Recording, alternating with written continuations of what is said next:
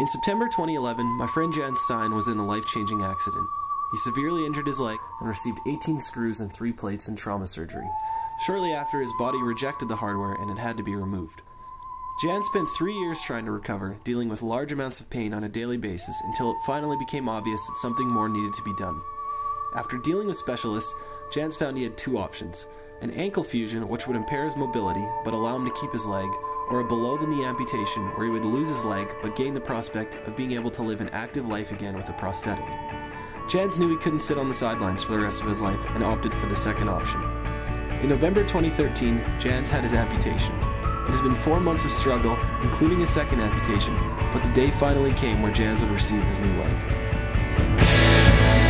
And I was just a little boy. I threw away all of my action toys while I became obsessed with Operation.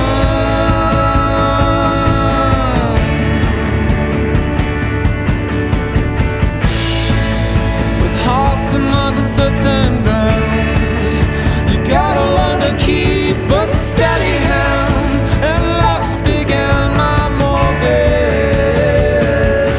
fascination.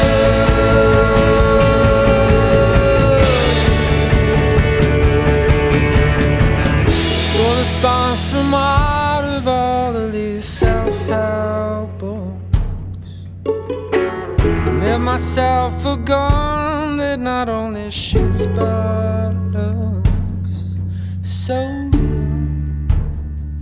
it shoots through